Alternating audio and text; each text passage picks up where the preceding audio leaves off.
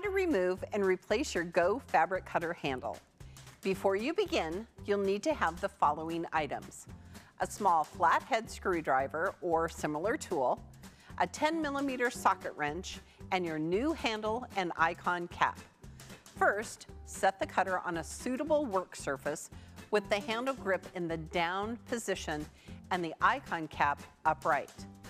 You will insert the small flathead screwdriver tip at either 3 o'clock or 9 o'clock position and pry the green icon cap out of the handle using the 10mm socket wrench in a counterclockwise motion. Loosen and remove the nut and washer from the center of the handle base.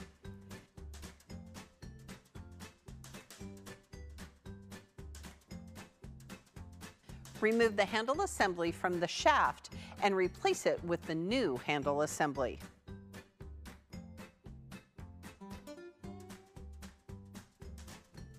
Then, place the washer onto the original screw and start by turning the nut into the threads of the shaft.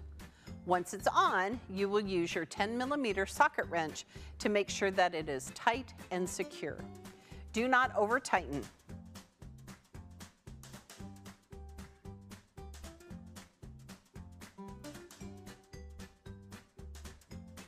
Now turn the handle to see if it turns freely and that it has been assembled correctly.